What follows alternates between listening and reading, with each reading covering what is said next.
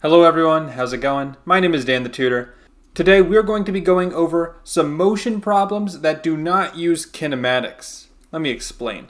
Kinematics and motion typically go hand in hand, but the thing that separates kinematics from normal motion problems is that for kinematics, your acceleration, remember acceleration is not your speed, but your change in speed, like speeding up or slowing down, your acceleration has to be constant and, just as important, non-zero. So for instance, if I tell you your acceleration is constantly changing, like in other words at one point it's 5, then it's 6, then it's 7, you can't use kinematics for that. But equally important, you cannot use kinematics if your acceleration is 0, 0, 0, 0 the whole time. If you want to use kinematics, your acceleration has to be the same number every time, like for instance 3, 3, 3, 3 at every instant in time, and it cannot be 0. Today we're going to be talking about what you do when your acceleration is 0. When your acceleration is 0, the problem's really easy. It just means you're using this one simple equation: velocity equals distance over time. There's a bunch of different ways you can see this written out. For instance, you can say instead of v, you can say v average or average velocity. And instead of distance, you can say delta x, which is like a change in distance, over delta t, which is a change in time. But really it's the same thing. I'm going to be using this version today because I don't really care that much which version you use, and I think this is the easiest. And one more thing before we look at these problems. What does it mean for your acceleration to be 0? Does it mean you're stopped? Does it mean, for instance, your car is stopped, you're not moving? No, not necessarily. An acceleration of 0 really just means that you have a constant speed. So for instance, if you're driving down the highway at a constant speed of 30 miles per hour, your acceleration is 0. Equally true, if your velocity is 0, then you also have a constant speed as long as you're not moving. But that's kind of a boring case. We're going to be looking at problems with constant speeds or constant velocities like 10, 20, 30. There's really no limit to how fast you can be going except the speed of light, which would be a topic for another day. So let's look at some problems here. Let's say I have a boat in the water, and this is going to be probably the extent of my boat drawing ability. Let's make the water blue. Yep, beautiful. And as you can see here, the boat is moving forward with, let's say, a constant velocity of 15 meters per second. Your speed doesn't always have to be in meters per second, but I like meters per second because these are SI units, which means it is the most common unit you're going to see in physics. Of course, you could also do miles per hour, you could do feet per second, you could even do yards per minute, whatever you want. But we'll do meters per second, and my question is, if our boat's moving at a constant speed of 15 meters per second, how long is it going to take to reach a full distance of 1,000 meters? How long will it take? Well, let's think about this. First, I would recommend using the equation, velocity equals distance over time, because like we said, constant velocity, you use this equation. And since the velocity is 15 and the distance is 1,000, this is actually just a pretty easy question. All you gotta do is multiply both sides by t, and then we divide by 15.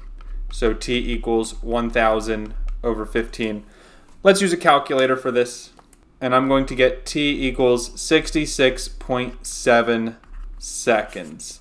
And of course, if you wanted to convert to minutes, you would just divide your answer by 60, and you would get 1.11 minutes if you wanted your answer in minutes. So that's it for that one. Now let's go ahead and look at a harder example. This question is going to use two different speeds, and we're going to see what we do for this. So let's say you start running a mile, and you start running for the first half of the race with the speed of 10 miles per hour. But after you get to the halfway point in the race, you then slow down for the last half to only 8 miles per hour. And my question is, how long does it take you to run the mile? And this is like a real question. So the first thing you need to realize is that if we're cutting the distance in half exactly, the first leg of the trip is 1 mile, the second leg is also 1/2 mile. And now I gotta use that equation, v equals d over t, but I gotta use it twice because there's two different speeds going on here. I will be using this equation twice. That's how you do it. You break it up into two parts. So for the first part, my velocity is 10, my distance is 1/2 and divided by time. So if I want to solve for time here, then again I multiply both sides by t. 10t equals 1/2. And then I divide both sides by 10 and I plug this in my calculator. I get t equals 0.05. By the way, in case you're curious, how do you plug this in a calculator? First you do 1/2, and 1/2 is 0.5. 0.5 divided by 10 is 0.05. That's how I did it. And remember the units here. This is hours, which, hours are fine, but I'll probably convert this to minutes later on. And now for the second leg of the trip, my velocity we said was 8, remember? So 8 equals 1/2 divided by t. Multiply both sides by t. 8t equals 1/2, or 0.5. And then you divide both sides by 8. And you plug this in a calculator, and we'll get 0.0625 hours. So then our final answer is just going to be these two times added together, 0.05 plus 0.0625, and that's going to give us a final answer of 0.1125 hours, which is perfectly fine. But let's say we want our answer in minutes. Well, all I would do is multiply by 60. And the reason why I'd multiply by 60 is because you start with this in hours, you multiply by the conversion factor, which is 1 hour in the denominator and 60 minutes in the numerator. Hours cancel, and as you can see, we're multiplying by 60 here. And that will give me a final answer of 6.75 minutes. And there we go. That's how we do it. So hopefully this made sense, and we got to look at some good problems here involving motion and velocity equals distance over time and constant velocity. And remember, we're not doing kinematics unless we have constant acceleration, and that acceleration is non-zero. Non-zero. So thank you all for watching. I'll catch you in the next video. Take care, and bye-bye.